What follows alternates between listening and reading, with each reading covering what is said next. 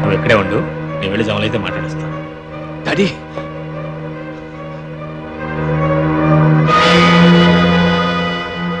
Good God, Arvind correct.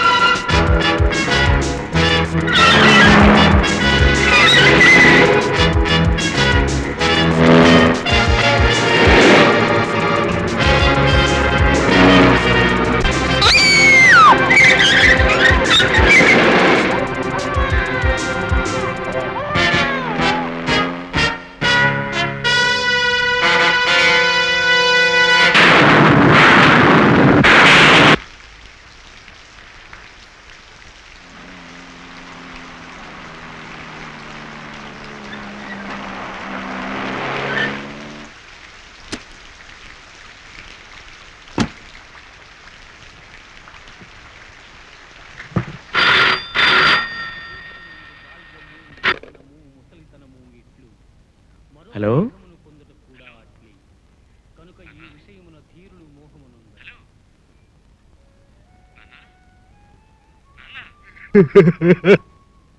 ఏమైంది నాన్న? ఏమైంది నాన్న? నువ్వు అరవిందుని కాపాడలేవు బాబు. ఇప్పుడే అరవిందుని టీవీలో చూపించారు. Railway station, airport, harbour, bus స్టాండ్లు అన్ని చోట్ల పోలీసుని కావేశారా. ఊరుకోండి నాన్న, నాకు ధైర్యం చెప్పాల్సిన మీరే ఇలా తిరిగి వాళ్ళు అయిపోతే ఎలా?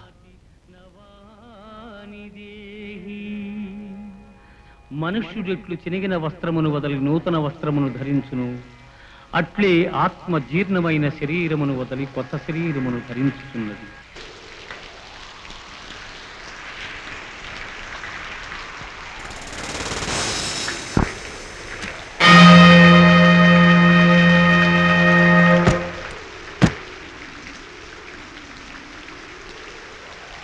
ఏమయ్యా న్యాయమూర్తి, న్యాయాన్ని చెబుతారు గాని న్యాయం పాటించరా తమరు?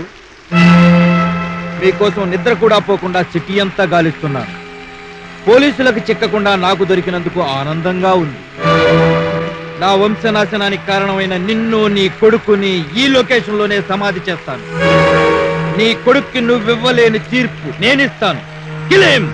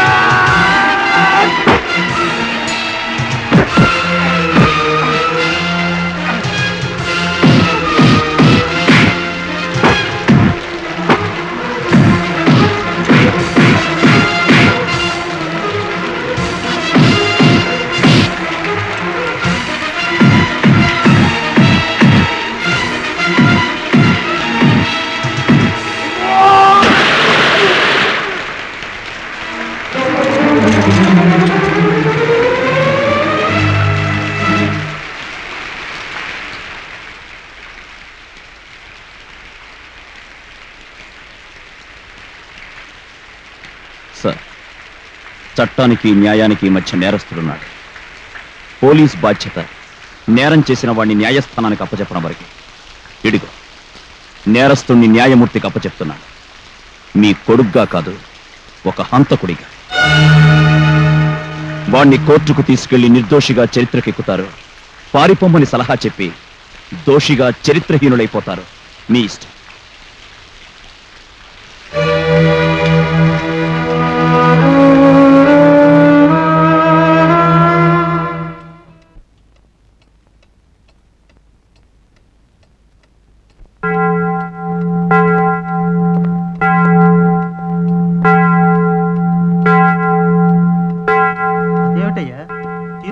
శివశంకరం గారు కదా చదవాల్సింది. ఏ తండ్రి అయినా కన్న కొడుక్కే శిక్ష వేయాలని ఎలా చెప్పగలడు? జస్టిస్ శివశంకరం గారు అనారోగ్య కారణంగా కోర్టుకు రాలేకపోయారు. వారి తీర్పును నేను చదువుతున్నాను.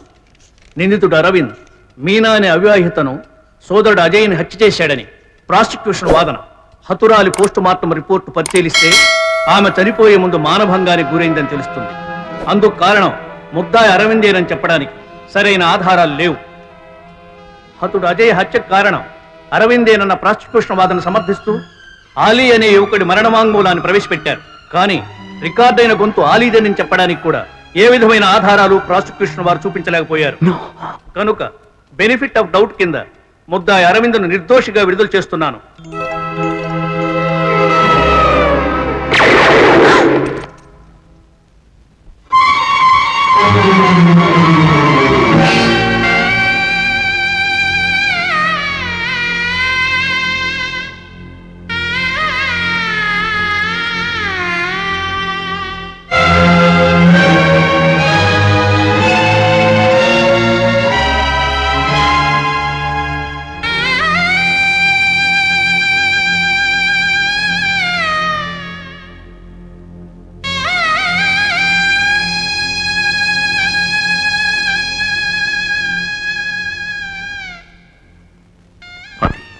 నువ్వు కొడుకు కావాలని కోరుకున్నావు, కానీ పసుపు కుంకాలు కావాలని కోరుకోలేదుగా. అందుకే నీ కొడుకుని నీకు అప్పగించి నేను వెళ్ళిపోతున్నాను.